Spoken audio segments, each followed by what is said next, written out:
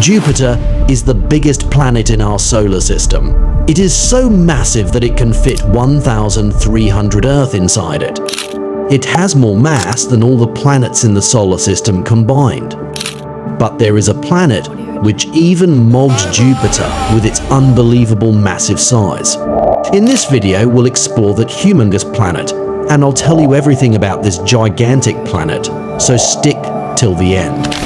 359 light-years away from Earth, HD1 00546b is located in the southern constellation of Musca. It revolves around its star HD1 00546 and takes 249.2 years to complete one orbit around its star. It is so massive that Jupiter looks like a pea in front of it. It is around 7 times or could be 10 times larger than Jupiter. For reference, this is how Jupiter looks in comparison to our Sun, and this is how this giant planet will look like in comparison to the Sun.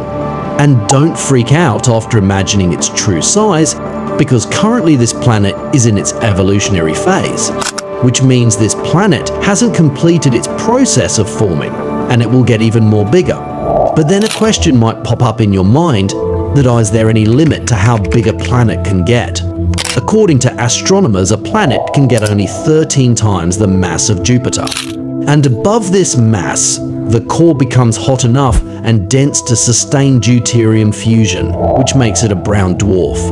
Also, there is an interesting thing about this planet. Before that, if you haven't subscribed yet, then please subscribe and leave a comment. It is totally free for you, but your one subscribe holds so much value for me. And in the further studies about this planet, it was found that there is a diffused structure orbiting this planet. And the size of this structure is at least 10 times more than the size of Earth. But it is not confirmed yet that it is a planet or its moon, because as I told you, this planet is still in the evolutionary phase.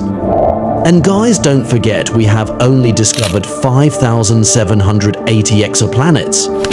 So what do you think? Will there be planets bigger than this in the universe or not? Comment down. And guys, if you want to hear the sound of a neutron star, then definitely check out this amazing video.